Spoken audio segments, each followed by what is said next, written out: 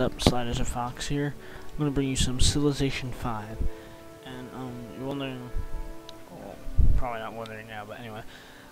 This is commentaries after the recording. I had a lot of stuff I was doing while I was playing this, so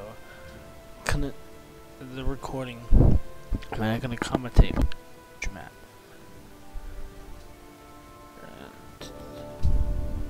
To the 28 city-states I like maxing out. City-states, I'm going to set the Earth. And I'm going to set the victory conditions to domination, culture, and diplomatic. And we're going to be playing as the Romans, because the Romans are just that awesome. And yeah, I have to reset the victory types or conditions, whatever you want to call them. And I'm going to change the name here to Romulus. He's the true founder of Rome, I guess you'd say, from what we know.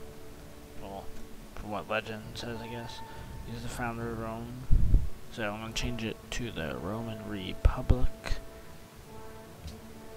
And yeah, Civ 5, pretty good game, in my opinion.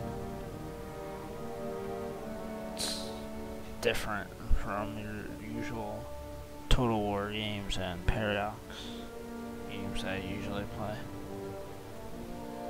But yeah, so now yeah, so I boxed that up. But we're about to be set.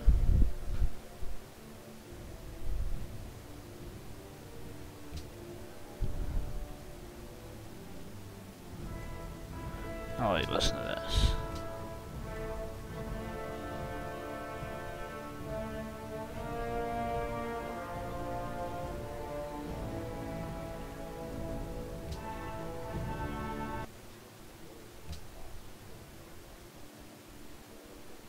The blessings of the gods be upon you, Caesar Augustus, Emperor of Rome and all their holdings.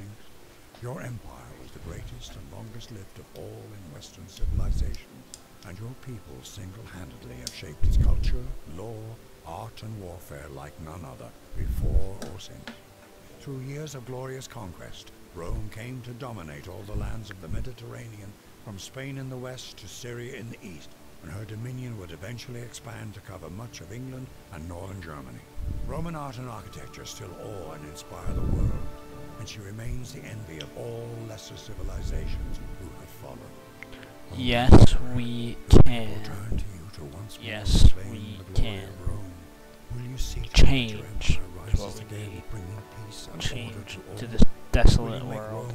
So we're going to set up in a heavily forested area. We're going to explore some ruins here. Get our men up to now. Spearmen better hold their own. Yes, and yeah, found Rome conveniently in between two rivers and a bunch of jungle, and with mountain defenses around it. Figured researching animal husbandry would be the best. You can trap animals and stuff better, helps your income, I guess. I'm not too familiar with Civ 5, so I could be completely wrong. But I could also be right, but I'm more than likely wrong. But anyway, it's going to be a slow start here. You can see it's 39 and it's 3960 BC, and our soldiers are already campaigning outside our borders. But yeah, I want to build some scouts to go scout out the surrounding land, see what barbarians might inhabit these treacherous territories. Good to know there's some cows roaming right outside of a bunch of jungles. But notice we only have one person in Rome, or one total citizen, but we're training scouts which have about 5 people, and we have soldiers about what, 4, 8, 12 people, so I guess we're taking in random barbarian tribes hiding out in the woods and assimilating them into our fighting force. Our one brave warrior sitting in Rome. Yeah, we're going to continue to scout out here 3800 BC. Let's see, we're gaining 7 gold a turn. Other than that, it's real slow movement moving through these forests. And you can see, yeah, we're almost, see, we're starting to be like surrounded by mountain ranges, which I guess is good for protection purposes. It would also make expanding much harder. And yeah, not sure why I paused for a minute. I think I had to go do something. I don't know why I didn't cut this out. But anyways, yeah, you can see my 6 scouts standing there, moving through the jungle, probably enslaving more people to be assimilated into the workforce, I guess. More barbarians hiding out into the woods.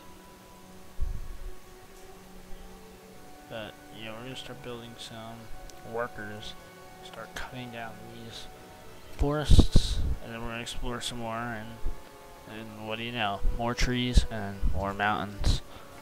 That didn't come as a surprise. But yeah, Rome has grown to 2 citizens. How one citizen produced a second citizen, I have no idea. Maybe he found a woman slave. But anyway. So, anyway, I have a story for you guys. Probably not that interesting, but whatever. A couple of days ago, we were talking around history class.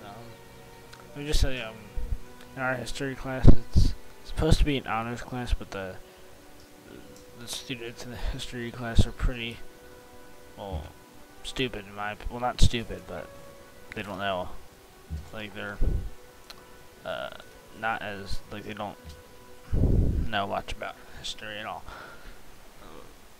Let's put it that way. But anyway, no one likes a teacher, and that includes me. Your teacher's kind of like, she thinks she knows it all, but anyway, beside the point. But anyway, someone asked why she was talking about Britain having, like, being ruled by the king, and it was like 1940, and the king was making decisions and something, and someone asked, like, isn't there a parliament? Which, well, there was.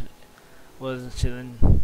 So I said there's like a parliament since 1100, and that just, I just silently picked up my book, and when she wasn't looking, I basically just banged my head against the book for about 5 minutes while she went on rambling about England and the king, and yeah, and all that stuff. But yeah, it's pretty funny though.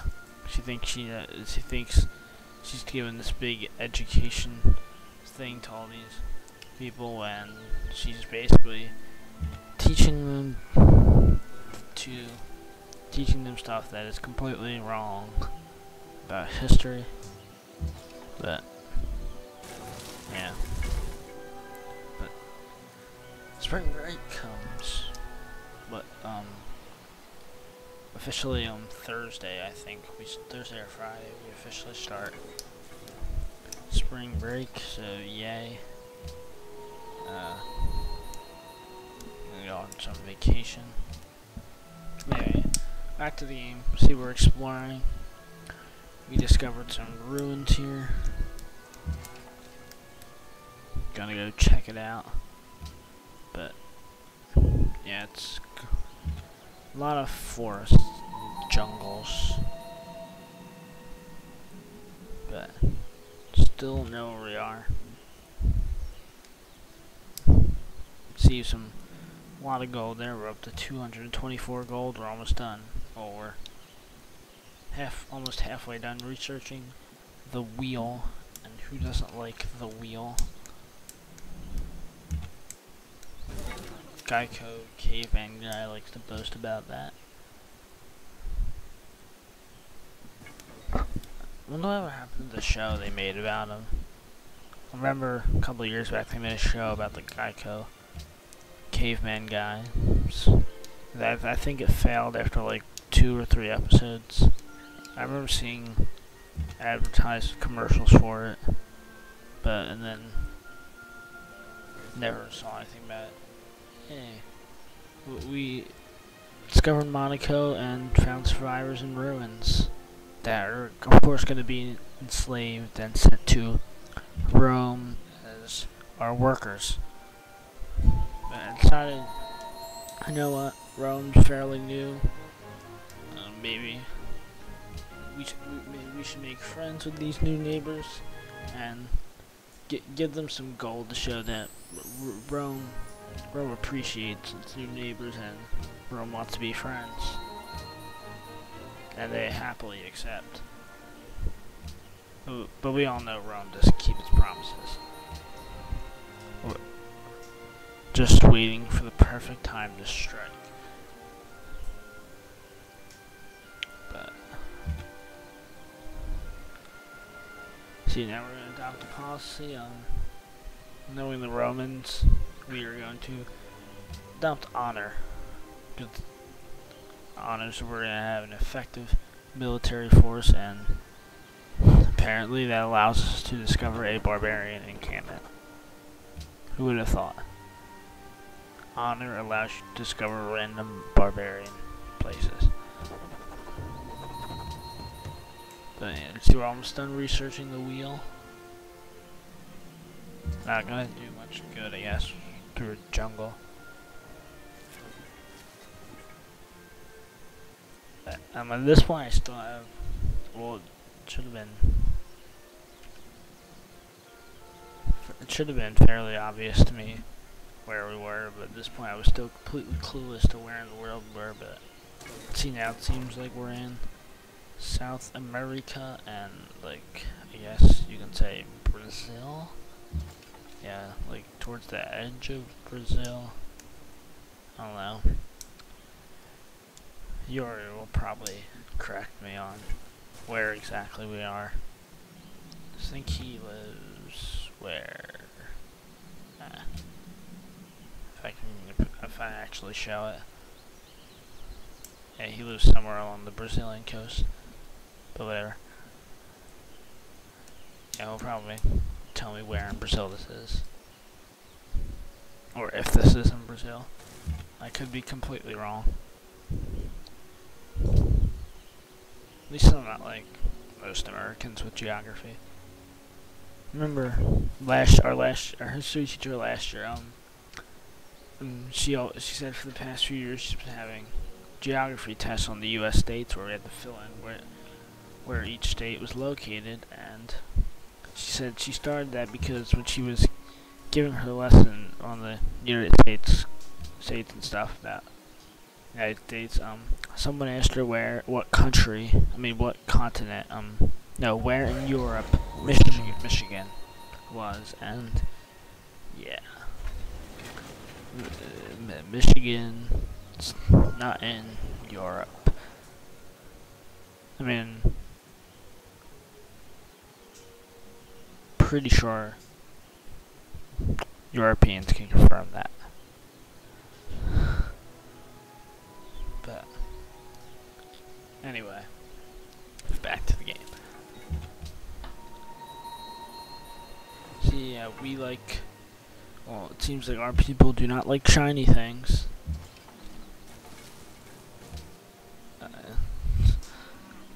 seems like the Romans are not living their life in luxury and living their life in modesty instead.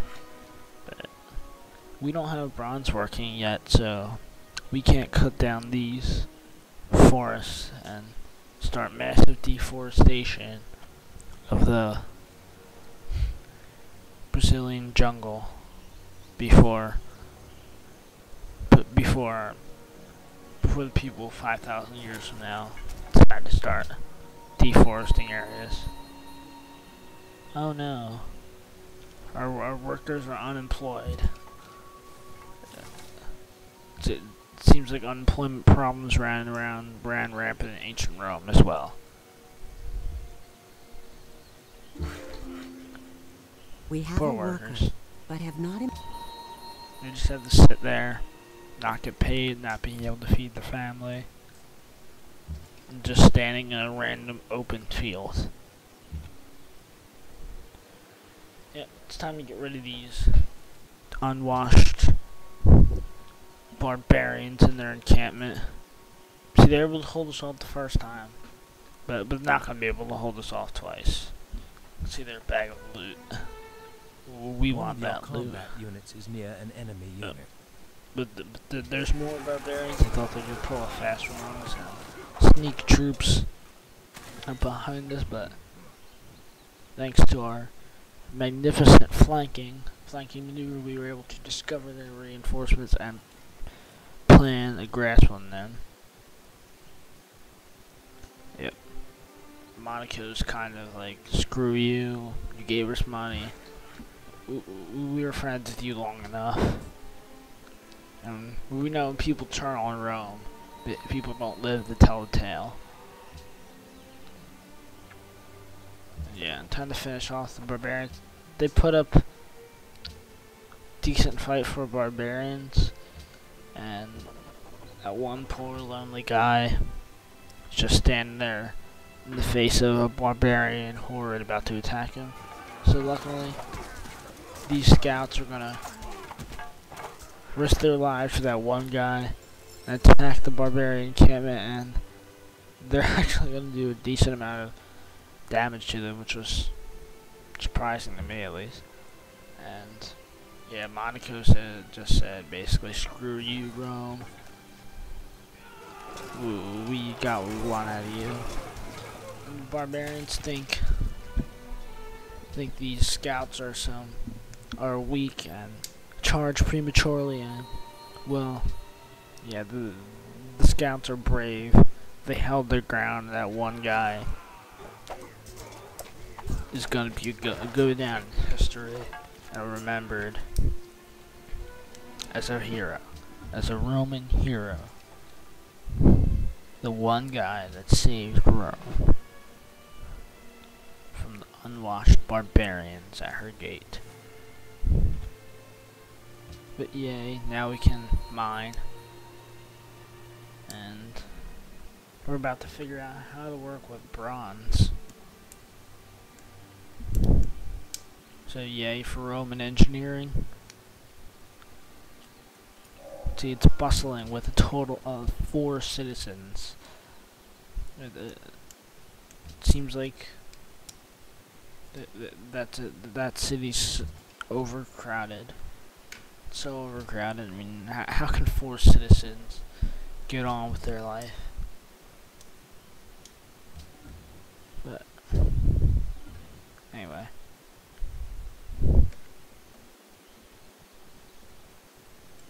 Yeah, just end turns. Here, we're still scouting around. You can see it's like a big, massive rock or mountain wall.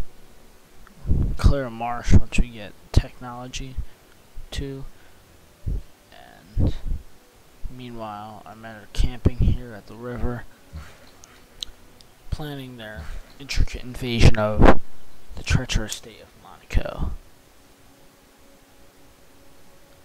But until they get enough troops, the Romans know not to attack prematurely.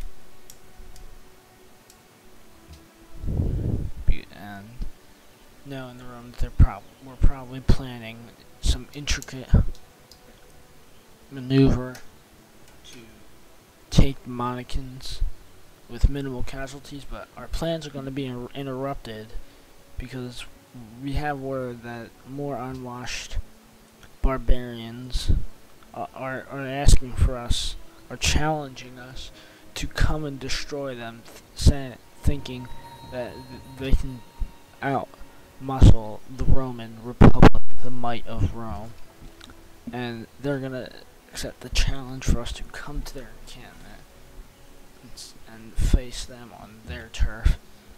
And us being Romans, we're not backing down from a challenge. And we're going to teach these barbarians what's what.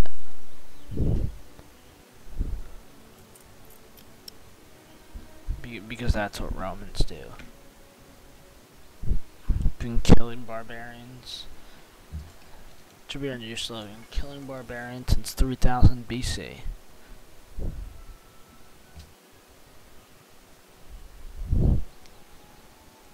Got our little bridgehead over here with the scouts, making sure the Modicans don't try to pull a fast one on us. And yeah.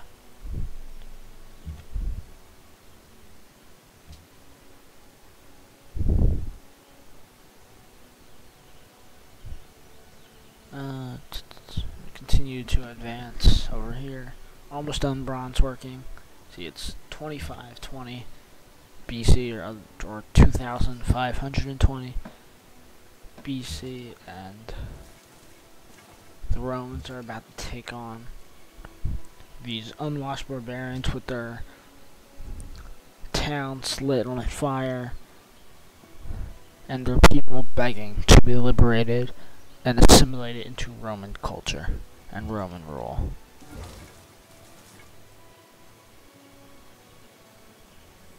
Then these scouts move on and meet up with the people of Kuala Lumpur, and they generously give us gold. And yeah, so the generous people of Kuala Lumpur will be thanked, and we will not move through their territory due to their generosity. Meanwhile, in the north, barbarians are doing a good job holding back our first assault on their hilltop encampment, but they can only hold out for so long. So now we have bronze working. And all that bronze working, we're going to research some masonry, because we want to build some walls, some pyramids, clear some marshes, and we want to make sure that the barbarians that come to our culture willingly know how awesome we are. Yeah, accidentally trespassed on Kuala Lumpur. But we're Romans, we can do whatever we want. We don't follow petty borders. I mean, if we did, we wouldn't be miles and miles and miles outside of our own border. But, yep, we're gonna start killing the environment, cutting down the jungle, seeing if we can meet any new peoples down south. And we are still completely surrounded by a mountain and water. But outside Rome, see our dutiful and loyal workers working hard. Someone entered the class glare before us, but Rome always catches up.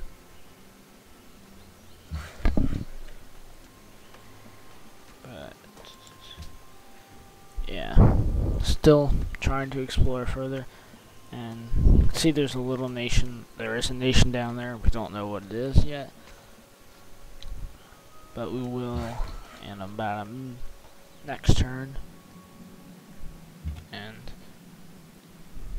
yeah, there we go. another person has met the classical era, but Rome will catch up. Doesn't have to be the first to enter as long as it's the best when it gets there. And here we meet this guy in a tunic and a white robe and with glasses on. He calls himself Gandhi and speaks this foreign language. And he doesn't want to accept an alliance with us. You can see he's already heavily developed. They have these new things called farms. I think we're gonna try to steal their idea and make farms of our own. First, we gotta deal with these. Deal with our military might and. Well, yeah, so we're gonna build some spearmen, recruit some spearmen from the 4 citizens of Rome. Will magically appear 8 spearmen. We'll bolster our military. Yeah, see, we're flowing in gold. So now, who likes shiny things the most? And yeah, we as much as we know we're superior to this Gandhi. We're not in a position right now to trespass on our lands. We're hoping diplomacy will win the day for a change instead of pure military might. We want to give our people a chance to come to our ways and come over to the good side, the winning side, the Roman side.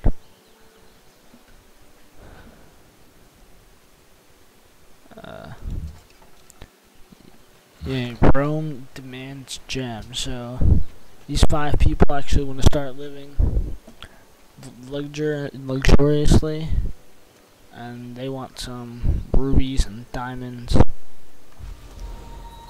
And of course, we get that through cutting down tons of trees and rooting out the areas where these rubies and diamonds exist. So our men are already securing some precious gems outside of our territory, so no one else takes them. But yeah, we're completely surrounded by mountains, and that's one thing the Romans can't conquer is Mother Nature. Anything else we can conquer, and eventually we will conquer Mother Nature.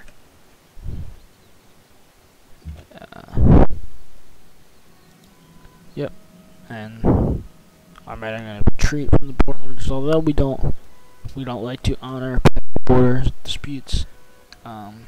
Apparently, Gandhi does find borders important, and we don't want to start a war with him yet. Because who wants to start a war unprepared? Even us, the Romans, aren't prepared all the time.